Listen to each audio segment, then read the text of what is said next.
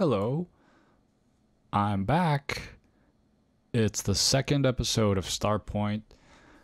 I'm glad you're tuning in. This is a podcast about Go for Go fans who are not currently in front of a board. Or maybe you are at a board, you're studying a pro game or something like that, and you just want to have something in the background.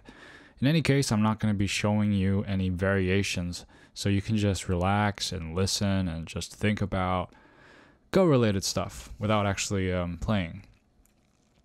So this week, I wanted to talk about the topic of style, because I just saw a lecture by In-Sung Hwang from Yeongguseng Dojang.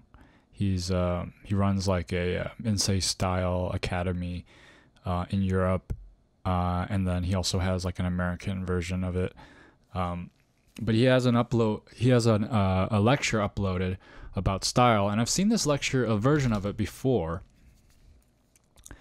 But he generally just kind of goes over like 7 archetypes of Go players that he has found in his years of teaching, and emphasizes that when we're stuck in one style, we've like become the best at that style as we could possibly be, it's time to change your style so you can learn something new. And it's really hard to do that. But essentially the 7 styles are the philosopher, the honor student, the politician, the boss, the detective, the street fighter, and Don Quixote. To go over them briefly, the philosopher kind of has a very cerebral understanding of the game, has big strategic ideas, and then they maybe just make they miss like a double Atari or something. They have low technical ability. Oh yeah, so the first 3 archetypes that I've listed, they're more of like the strategic cerebral styles, and then the second 3 are the first 3 being the philosopher, the honor student, and the politician, and then the second 3, the boss, detective, and street fighter, those are the technical types, and Don Quixote is in a category all on his own. The honor student is someone who sticks to principles and abides by what you're supposed to do, like proper moves, but doesn't have as much practical knowledge. And if the situation is different from what they learned, they may not know how to handle it. And then the politician is someone who likes to make a lot of deals. They trade off. They kind of look for ways to escape the question that their opponent is asking, like a politician. Okay, onto the technical styles. The boss, I believe this one, you should go out and check out his lecture. It's up on YouTube. I'm just going to try to explain as best I can as to how I understand it. But the boss, basically, I think they kind of push around their opponent. They try to look for all the sente and poke at them and try to make them do things, and they don't really deal with their own weaknesses. They don't really have like larger strategy in mind. And then the detective, who always looks for, like, they love aji. They like to stare at a local position and just kind of see if there's some kind of Tsuji in there that will change the whole game and wipe it out. And they may get too focused on that local position, and they may lose sight of like what the bigger strategy is. And then you've got the street fighter, who just has no principle understanding. They don't play proper moves. They just cut, and then they just fight, try to kill.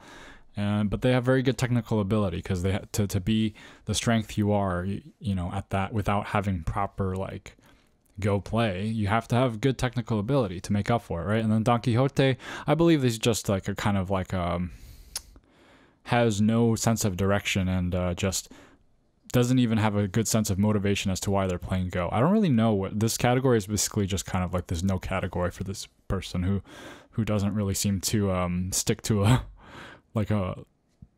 particular MO. So with that being said, and he In-Sung did say you can't type yourself, because he had students try to type themselves, and then he's found that they're always wrong. But I mean, the best I got here. I personally feel like I'm a detective. I get caught up into Suji. You know, when I first started, or like when I was kind of maybe DDK level, I never thought I'd be a technical player. I thought like I was bad at reading and I didn't like reading. It's so confusing. I'd rather just kind of, I was more like a philosopher type, or honor student type. That's what I thought I was. But the more I played, like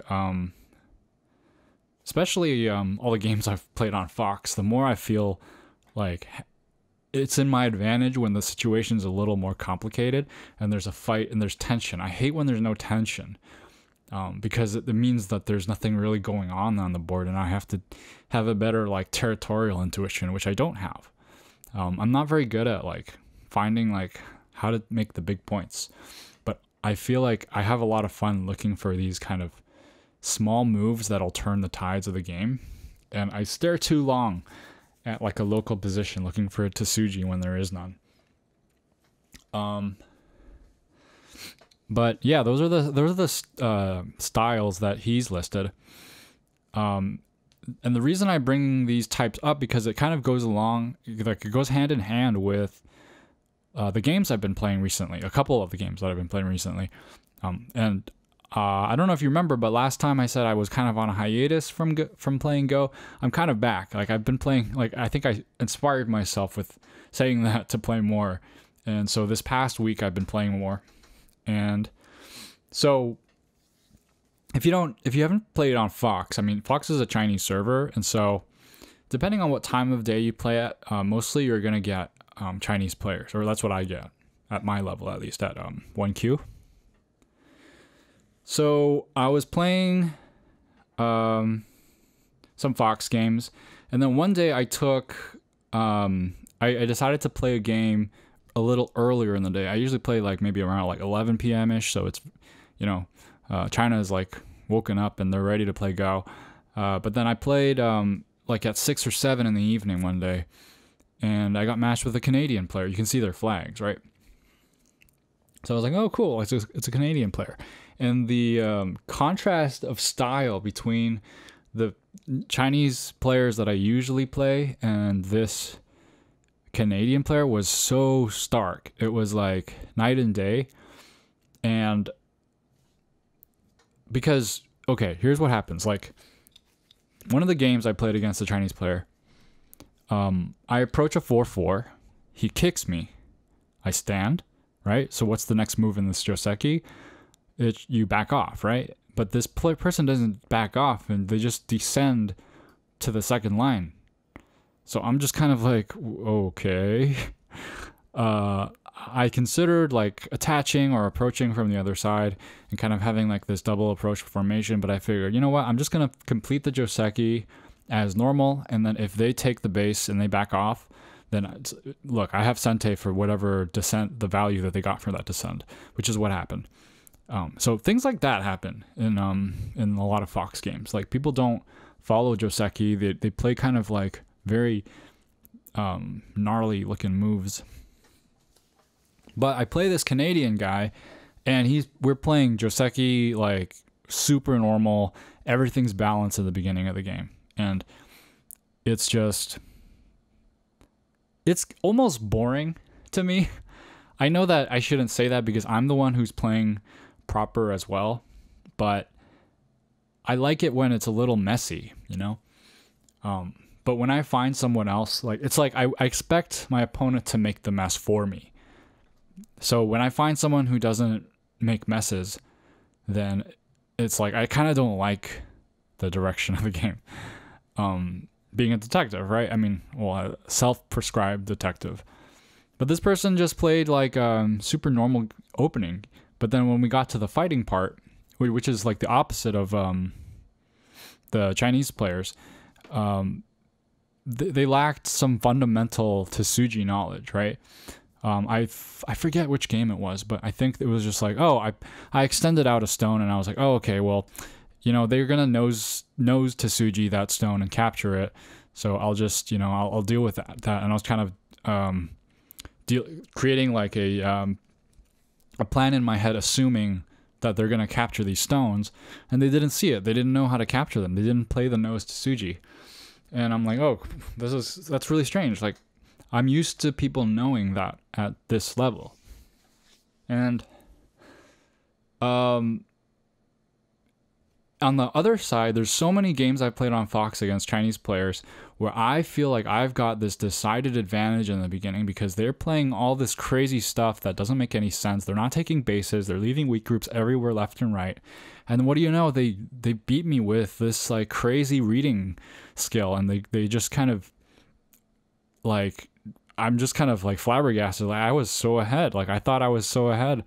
I had the objective advantage in this game, but somehow they were able to turn the tables and find this like crazy cut here and there and win this capturing waste by Liberty, something like that, right?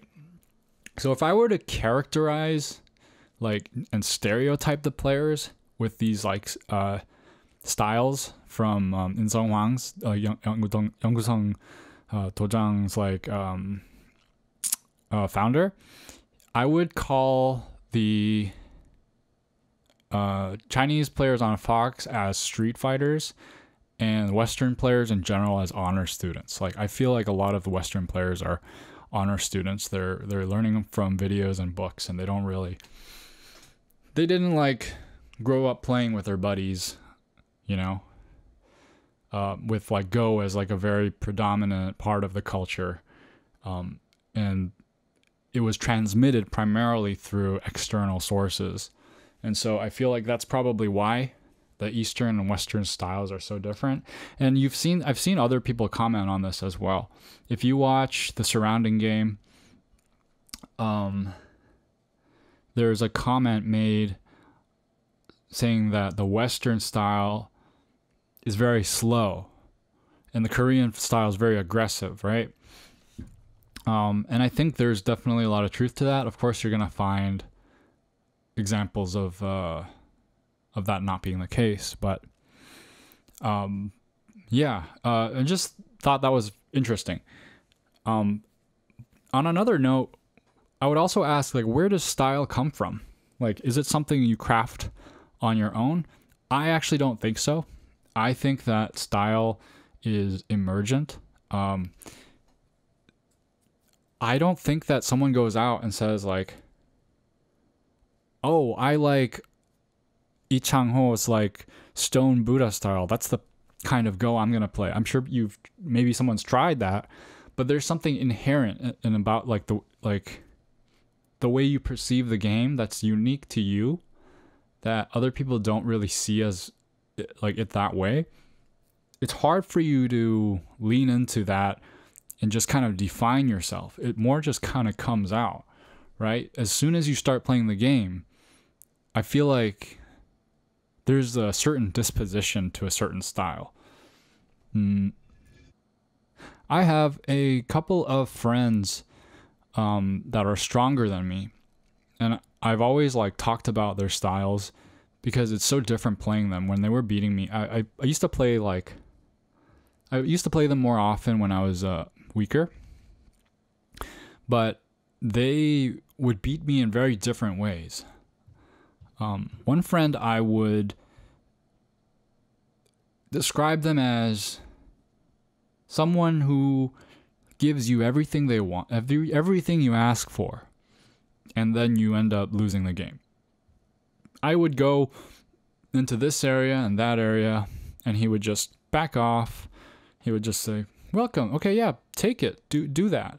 And I'll go over here, you know? Oh, and then it's like, okay, I'm going to go here. It's like, oh, I'm sorry to be in your space here. Let me just kind of scoot over here and, you know, let you do your thing and you can go ahead, right?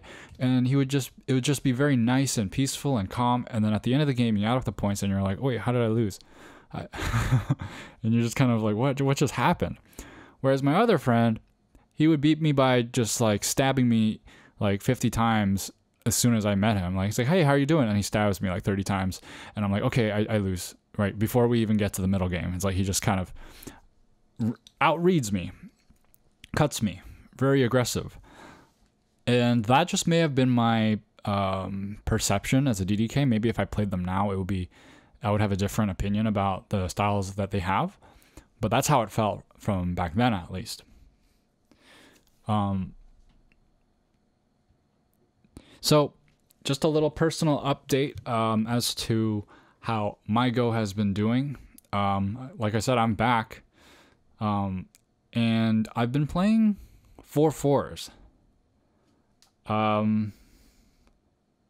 It's so hard for me to tell like how those first opening moves affect the kind of game like that's gonna come out. But I'm just thinking like, okay, if I like a style, if I have a style where I like fights and I like tension, then I should probably play less territorial and more influential, right?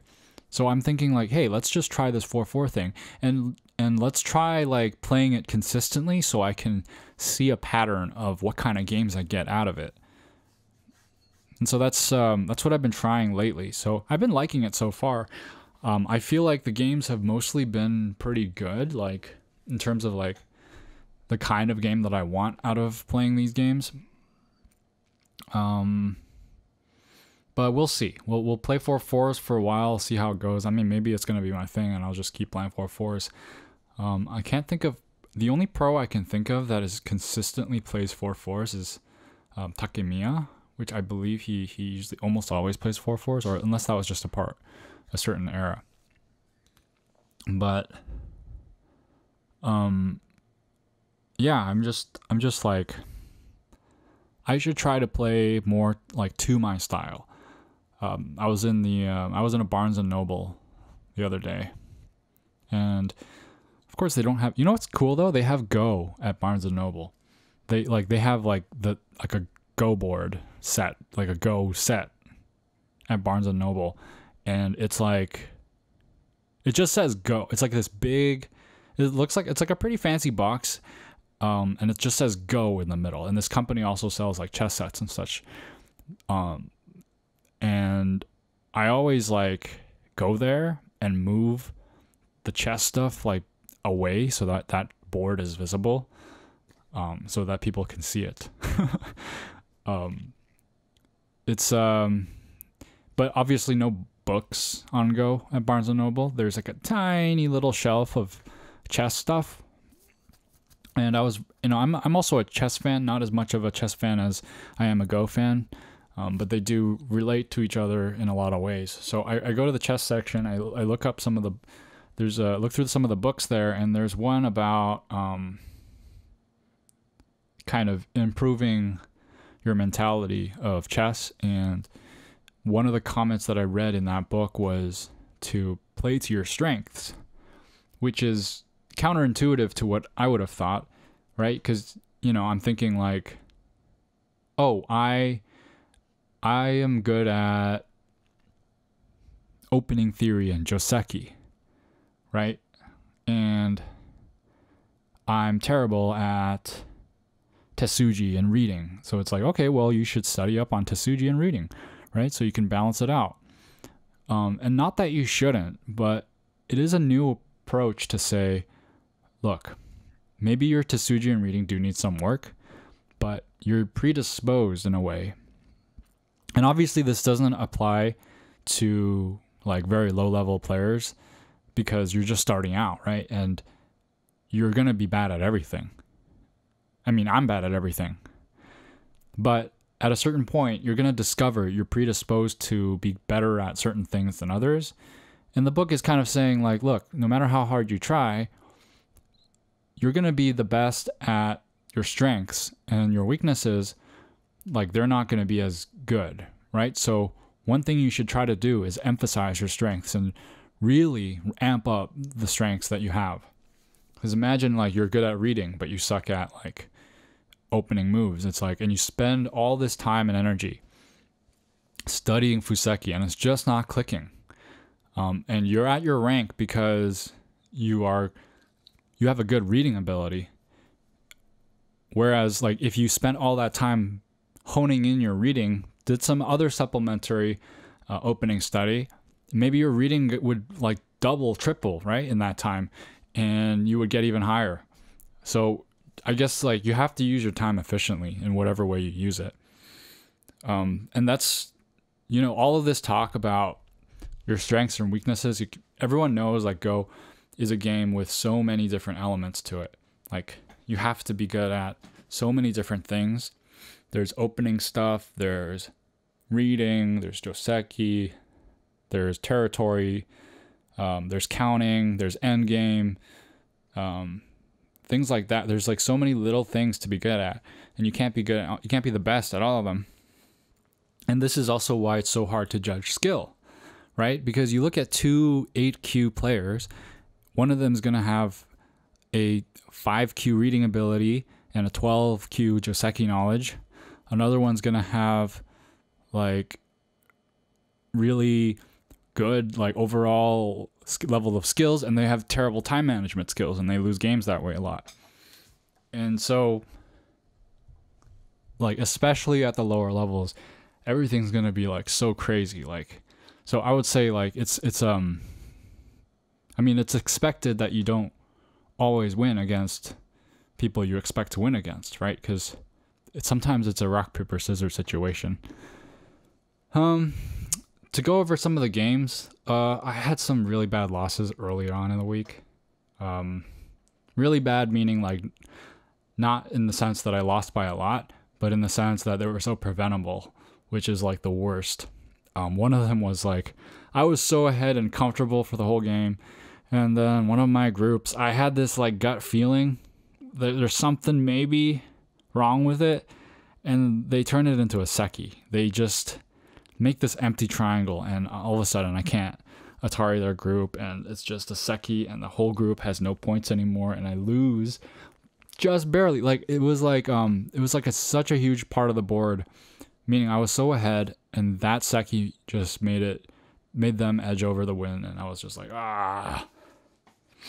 and then another loss that I had that was like really memorable was a capturing race loss. And I've been playing like 5-minute plus 30-second Byoyomi games, so capturing races are pretty intense and hard. But one thing that I really did wrong was, in capturing races you fill outside liberties first and then inside liberties, right? But for some reason I didn't consider. Now this is a part of the show where it's hard to actually explain without a board. But essentially, there was an inside. There was like a group that my opponent could Atari from the inside, and I decided to fill in that group instead of just filling out an outside liberty and letting them Atari that to fill in their own. Just that one move, just kind of, oh my goodness. I had some good wins though. I'm trying to climb back up into 1-dan on Fox. I feel like I definitely feel a lot of pressure relieved after demoting. There's mistakes being made at this level that I don't think I would have encountered at the 1-dan level. And I think 1-dan is also kind of like a strange territory, because I have a feeling like that's a popular rank for people to set themselves as when they start the game, because you can set your own rank when you start, and then it takes a few games to balance out your rank and get to the level you're supposed to be. But yeah, that's that's how it goes. I'm gonna keep trying to play more games, and study more. I'm spending a lot of time doing like life and death. I actually really enjoy life and death problems. It's actually so interesting to me when I find like the solution. Sometimes I'm just even curious, like, hey, like this doesn't make sense to me. I don't think this works. What is the answer? And then I would look it up, and I'd be like, oh, I didn't think about that. It's almost like reading a novel. Like when I play out a Sumego, it's just inherently interesting, which is, I think it's a good sign. But I think you need to build up some Go literacy before you can appreciate that. So I'm gonna keep at it. I'm gonna keep playing those games and doing those problems, and see where it takes me. But I guess that's gonna be it for now. Thanks for joining me for this episode of Starpoint. Hope you enjoyed it. I'll see you next time. keep playing Go. See ya.